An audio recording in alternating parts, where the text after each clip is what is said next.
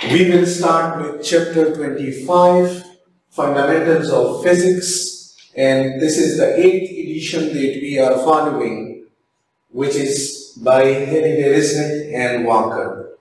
And we will discuss electric potential, which is denoted by V here in our book, and this is on page 769 of the book. So before discussing that what is electric potential, यानी पहले कि electric potential है क्या, इससे पहले हमें कुछ questions जो है ना वो पूछने होंगे, और वो questions जो हम अपने आप से पूछ रहे हैं वो ये है कि first हमें मुख्तलिफ नाम सुनने को मिलते हैं। नंबर एक ये है कि कभी हम सुनते हैं कि ये इलेक्ट्रिक पोटेंशियल, कभी इसको एब्सोल्यूट इलेक्ट्रिक पोटेंशियल, और कभी हम इसे पोटेंशियल डिफरेंस कहते हैं। तो क्या ये सारे एक जैसे हैं या इनमें फर्क है? और जो दूसरा क्वेश्चन है वो ये है कि जब हमें दो या दो से ज्यादा चार्जेस के दरमियान जो इंटरेक्शन फोर्स है वो हमें कूलम्बिक फोर्स दे रहा है, जो कि F equals 1/4 pi epsilon not Q1 Q2 over R square in R unit vector है। जब कूलम्बिक फोर्स दो या दो से ज्यादा चार्जेस के दरमियान हमें इंटरेक्शन फोर्स दे रहा है, या अगर सिंगल चार्ज है तो इसी इंटरेक्शन फोर्स से हम कैलकुलेट करते हैं उसी सिंगल चार्ज का इलेक्ट्रिक फील्ड, जो कि 1/4 पाई एप्सिलॉन नॉट और Q बाई R स्क्वायर है, और ये भी रेडियली आउटवर्ड डायरेक्शन में है। तो हमें इलेक्ट्रिक फील्ड का सिंगल चार्ज का भी पता है, फिर हम पोटेंशियल नामी चीज को क्यों कंसिडर करते हैं, यानी why we need to have a potential, इस क्वांटिटी को डिफाइन करने की जरूरत क्या पेश आती है, हमने ये अंडरस्टैंड करना है। थर्ड, हमने ये अंडरस्टैंड करना है कि we confuse electric potential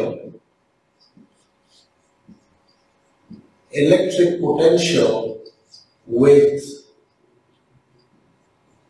potential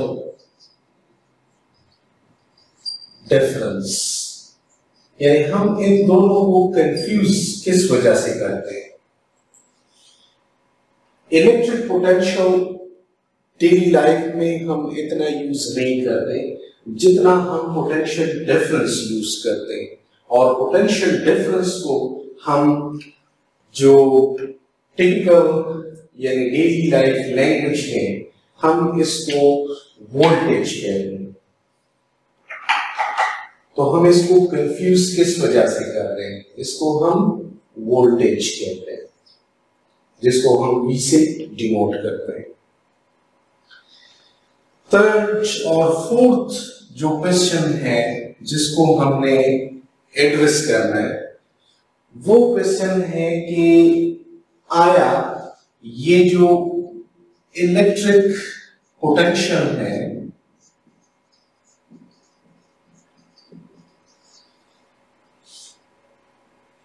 ये फिजिकल क्वांटिटी है या नहीं।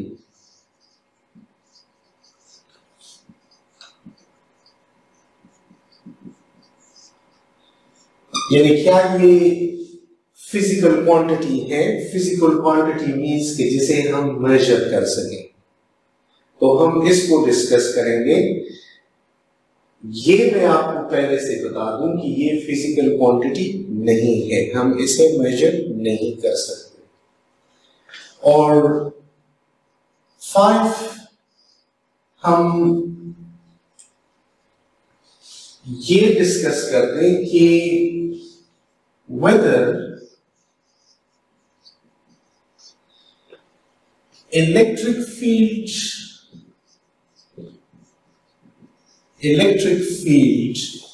or electric potential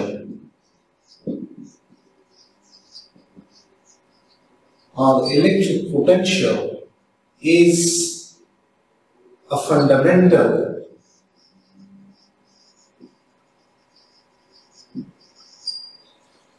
quantity. From quantity I mean physical quantity, कि इन दोनों में फंडामेंटल कौन सी है। यानी पहले पोटेंशियल को होना चाहिए तो वो इलेक्ट्रिक फील्ड हमें देगा, या पहले इलेक्ट्रिक फील्ड को होना चाहिए तो वो हमें पोटेंशियल देगा। यानी कौन सी फंडामेंटल है और कौन सी उससे डिराइव्ड क्वांटिटी होगी। The next thing,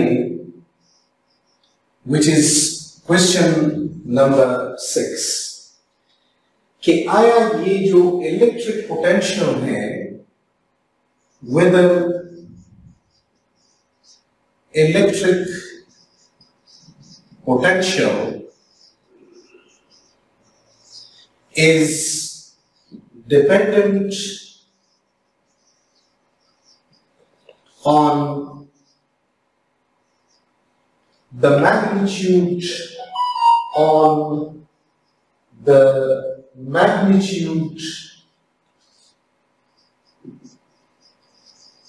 of a test charge। क्या ये टेस्ट चार्ज के मैग्नीट्यूड पे डिपेंड कर रहा है। And 7,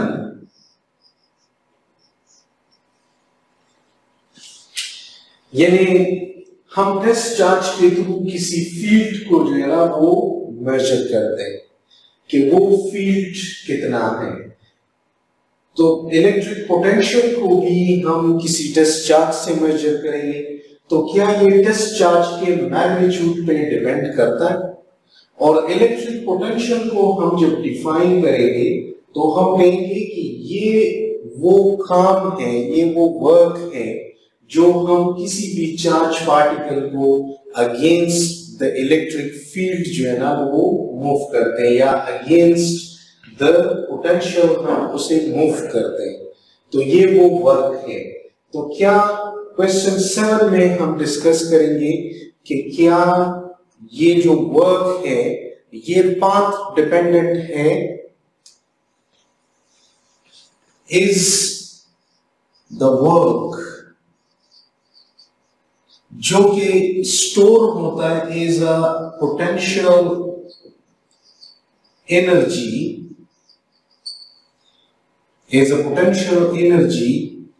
is dependent on the path, कि जो पाथ हम फॉलो करते हैं क्या ये उस पे डिपेंडेंट है। हम इस चीज को, ये 7 क्वेश्चंस हम डिस्कस करेंगे, हमें इलेक्ट्रिक पोटेंशियल की समझ आ जाएगी कि इलेक्ट्रिक पोटेंशियल असल में है क्या। पहले हम इससे स्टार्ट लेते हैं कि क्या electric potential, absolute electric potential और पोटेंशियल डिफरेंस ये एक चीज है। तो ये एक चीज नहीं है, ये डिफरेंट है। इलेक्ट्रिक पोटेंशियल और एब्सोल्यूट इलेक्ट्रिक पोटेंशियल ऑलमोस्ट एक ही चीज है, लेकिन इनमें जरा सा फर्क है। जबकि पोटेंशियल डिफरेंस एक अलग चीज है, एक अलग क्वांटिटी है, और ये एक फिजिकल क्वांटिटी है जो कि हम यहाँ पे डिस्कस करेंगे कि ये फिजिकल क्वांटिटी क्यों है। ओके, इलेक्ट्रिक पोटेंशियल, सबसे पहले हम क्वेश्चन 1 को एड्रेस करते हैं कि इलेक्ट्रिक पोटेंशियल है क्या। इलेक्ट्रिक पोटेंशियल बेसिकली वर्क है। Electric potential is a work. Electric potential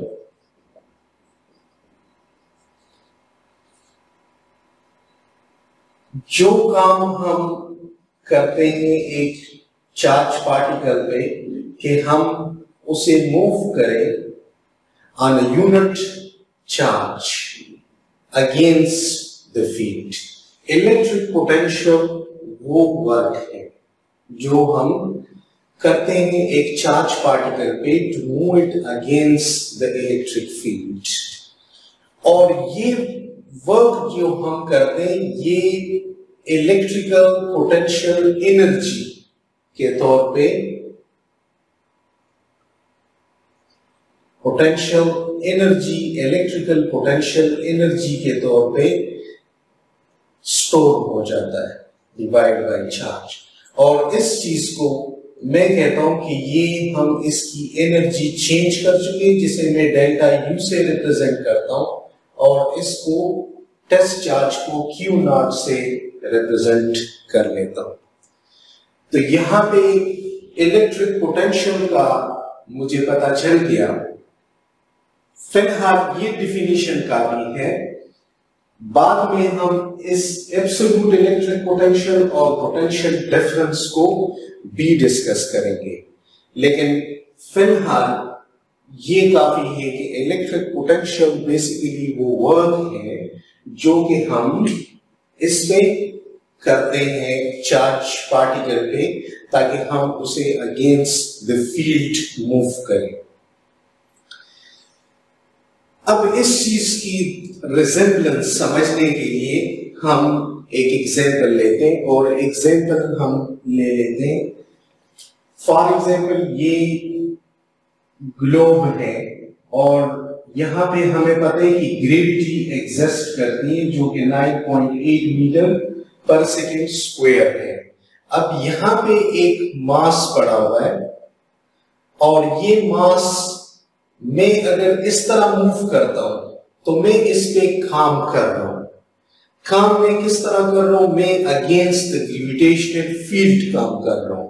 इस ग्लोब का, इस अर्थ का एक ग्रेविटेशनल फील्ड है, तो ये फील्ड, मैं इस फील्ड के अगेंस्ट काम कर रहा हूं, और फॉर एग्जांपल मैं इसे हाइट h तक ले जाता हूं, तो इस पॉइंट पे इसी मास को जो मैं ले गया हूं, मैंने इसमें जो काम मैंने किया वो इसमें एज अ पोटेंशियल एनर्जी जो है ना वो स्टोर हो गया है, और वो पोटेंशियल एनर्जी बराबर है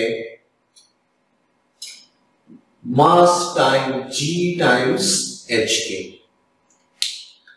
अब ग्रेविटेशनल जो फील्ड है उसका सोर्स क्या है, ये तो अभी तक हमें कंफर्म नहीं है कि उसका सोर्स क्या है। यानी न्यूटन ने उसे मास ले लिया, आइंस्टाइन ने उसे स्पेस टाइम की फ्लक्चुएशंस जो है ना वो कहा, लेकिन हम अब इसमें नहीं पढ़ते कि इसका सोर्स क्या है। लेकिन हमने ये देखना है कि यहां पे हम एक फील्ड एग्जिस्ट करता है, उस फील्ड का सोर्स जो भी हो लेकिन फील्ड है, और उसी फील्ड के अगेंस्ट हम एक मास लेके जा रहे हैं, तो हम उसमें पोटेंशियल एनर्जी स्टोर कर रहे हैं। ये जो काम हमने किया ये हम किसी भी वक्त वापस ले सकते हैं। अगर हम इसे रिलीज कर दें, हमें वही जो काम हमने किए वो हमें मिल जाएगा। तो ये तो ग्रेविटेशनल फील्ड और ग्रेविटेशनल पोटेंशियल एनर्जी, और यहां पे यूनिट मास का कोई चक्कर नहीं है, ये कोई भी मास है जो हम कैरी कर रहे हैं m टाइम्स gh। अब इसी एनालॉजी को हम लेते हैं और कंसिडर करते हैं कि यहां पे एक प्लेट है जिसका जो चार्ज है इसी प्लेट पे वो पॉजिटिव चार्ज है, और यहां पे एक टेस्ट चार्ज जिसे हम कहते हैं वो भी हम एक पॉजिटिव चार्ज लेते हैं, ये एक यूनिट चार्ज है। अब टेस्ट चार्ज का मैग्नीट्यूड क्या होगा ये भी डिपेंड करता है सिचुएशन पे, यानी ये कोई खास मैग्नीट्यूड नहीं होता, यानी 1 कूलम या 1 इलेक्ट्रॉन ये उस पर डिपेंड नहीं करता, ये यूनिट पर यूनिट चार्ज है, ये यूनिट चार्ज कुछ भी हो सकता है। अब मैंने इसको मूव करना है इस डायरेक्शन में, जब मैं इसको मूव करता हूं इस डायरेक्शन में तो अब क्या है, चूंकि पॉजिटिव चार्जेस इधर है ये इस पॉजिटिव को रिपेल कर रहे हैं और मैं इसको इस डायरेक्शन में मूव कर रहा हूं, तो इसका मतलब है मुझे कुछ काम करना पड़ेगा, और वो काम क्या होगा, वो काम होगा कि F डॉट S होगा, यानी फोर्स इनटू डिस्टेंस, जितना डिस्टेंस में यहां पे कवर कर रहा हूं एग्जैक्टली इसी तरह यहां पे ये फोर्स F इक्वल mg और ये डिस्टेंस जिस डिस्टेंस पे हमने इसे मूव किया है, तो यहां पे भी ये इसी तरह ही होगा। अब F डॉट S इसमें जितना इस हमने कवर किया इतनी ही जो है ना वो पोटेंशियल एनर्जी यहां पे स्टोर हो जाएगी, जिसको मैं डेल्टा U यहां पे कह रहा हूं।